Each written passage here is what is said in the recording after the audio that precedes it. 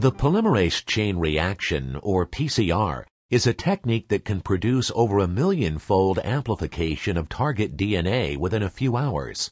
PCR requires specific oligonucleotide primers and plenty of nucleotides for DNA polymerization. It also requires a heat-stable DNA polymerase because PCR requires repeated cycles of heating the solution to 95 degrees Celsius. The polymerase tack from the thermophile Thermus aquaticus is often used for this purpose. In PCR, the reaction mixture is heated to 95 degrees Celsius for 30 seconds to denature or separate the DNA strands. The temperature is then lowered to 55 degrees Celsius for 30 seconds, which allows the oligonucleotide primers to anneal to known DNA sequences flanking the target DNA. The oligonucleotide primers, which are usually 20 to 30 nucleotides in length, are made so that they're complementary to the flanking sequences.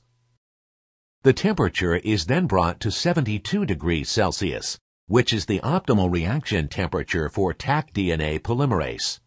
The polymerase uses the primers as starting points for DNA synthesis, adding one nucleotide at a time to create a complementary strand of DNA.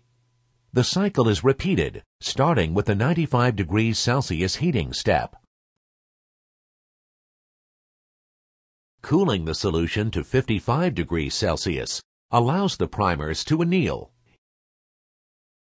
Heating the solution back to 72 degrees Celsius allows polymerization to proceed.